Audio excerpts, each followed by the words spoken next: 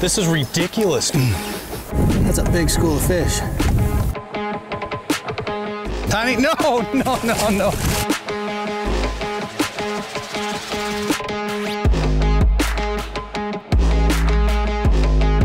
What's going on, everybody? We're spending today fishing. I'm out here with Dan, and we got Tiny along with us too. And we're gonna target some smallmouth today. There's some walleyes and crappies in here too, so let's see what we can do. We got 2 Livescopes running today. We got the new MG12 from Cast King, a bunch of other gear in here too, so we're gonna try them all out, see what we can catch.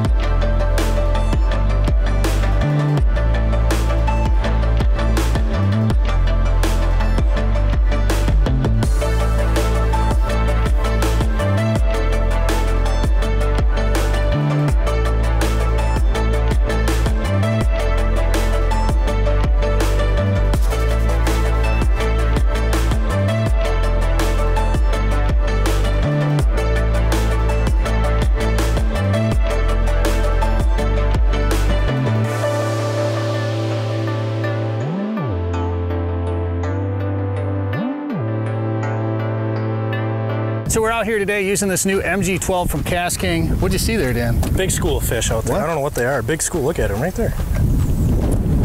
That's a big school of fish. Well, let's find out what they are, Dan.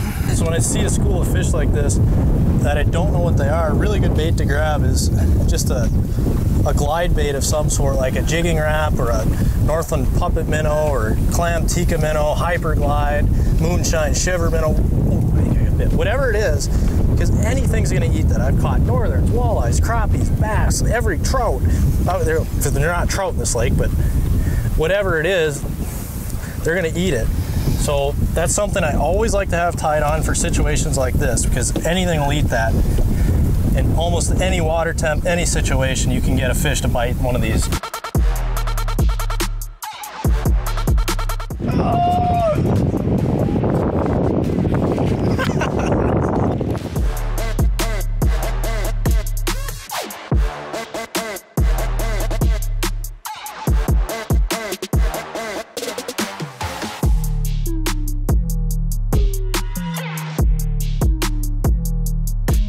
So tell me what you did there, Dan. Found him on the Livescope, just pitched it's a Northland puppet minnow right at him, and I set the hook about 3 times because I watched them all just swarm right into him.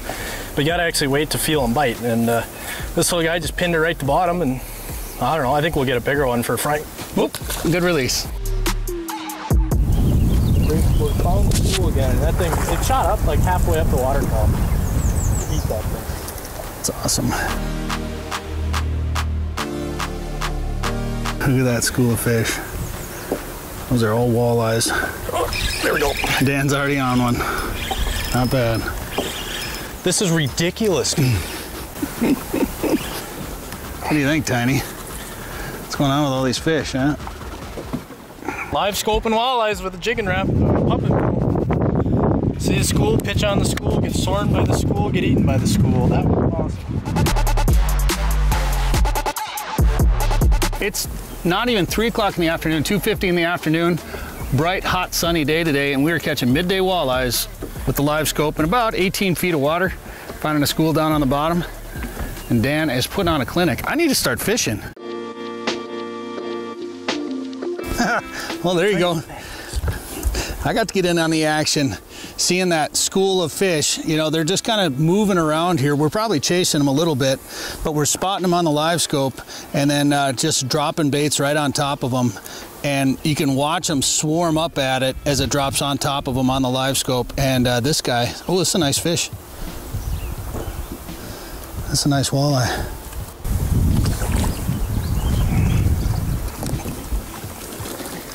Oh yeah, look at that. Not bad.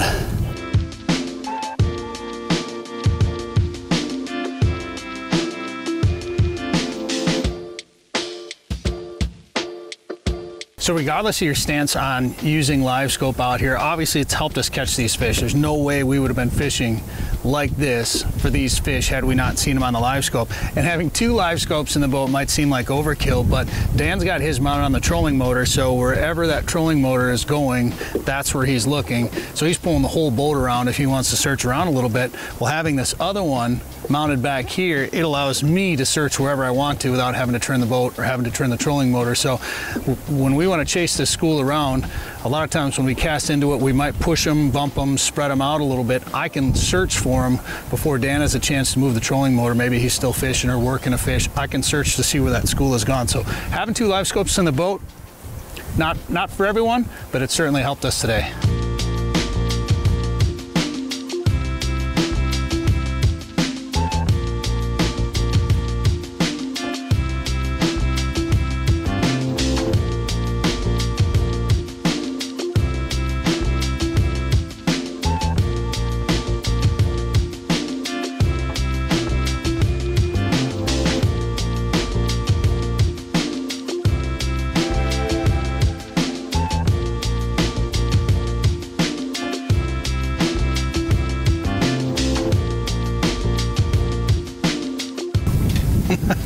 Tiny, no.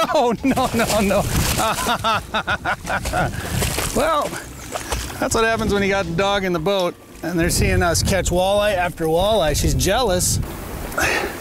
Just dropping a jig down on them. We've tried jig and wraps, jigs and plastics, all artificial today. Just huge schools, all walleyes and all eater-sized walleyes. This guy's a little small, so we're gonna put him back. This is crazy.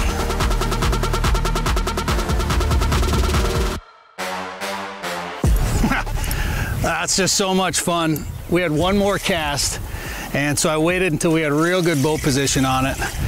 Saw the school on the Livescope, dropped this jig right down on top of it, and there's a nice eater walleye to finish off our day. Using 2 Livescopes to target these schools of suspended walleye. Like if we were just running bottom bouncers or, you know, trolling down near the bottom somewhere, we'd never be finding these fish without the Livescopes to see the school. At times it was 50 feet wide and going from the bottom up to 6-7 feet off the bottom. So heck of a day out here. Dan, this is a good time. We're gonna have fresh fish tonight.